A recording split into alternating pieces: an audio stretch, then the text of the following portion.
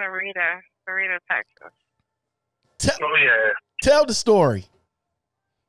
Okay, so coming through Border Patrol for the first time, 77, heading back to, where the hell was I going? It doesn't matter.